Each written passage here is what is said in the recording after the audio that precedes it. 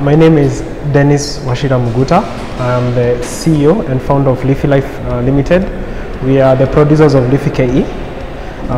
Leafy Life is a startup company that currently it's more focused into the circular economy, whereby we recycle. Specifically, in our case, we are recycling sanitary diapers and sanitary towels, and we are able to convert them into a fuel gel at the moment. Diaper is a tricky thing, so to start with the small prototypes, personally I used to collect them just next to people. Sometimes where I walk, people may throw them somewhere. I would try to pick them up, but I would get a guy within and then give him a small amount in it, like, because I'm making small, give me like 10 or give me like 5 or sometimes give me like 20.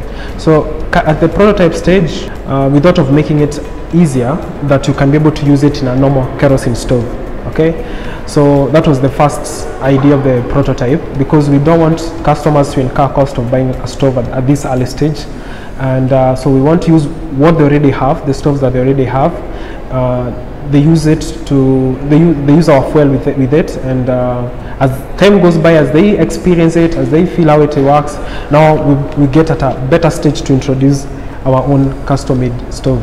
So we are making the fuel into two types. We have one that we want to gel it into cubes that can be put into the charcoal stove, and we also have the one that is in a gel that we're trying to see how well it can fit within the kerosene stove. We already tested it, but we have to get the results and the feedback so that we tweak it and get it right.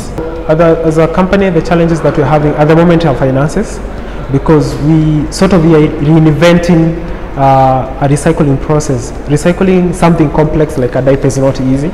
It's need another total thought and a total design. So we need finances to be able now to develop a production line. Not a big one, just a small one to start with, because at the moment we're just using buckets. So finances is where the first challenge is. The other one, which we have already thought it out, it was logistics on how to get the waste. But there are companies that they are willing to partner with us, and will be located near their operations, or a coordination whereby they can also be bringing them, sorting it, and then bringing them directly to our place.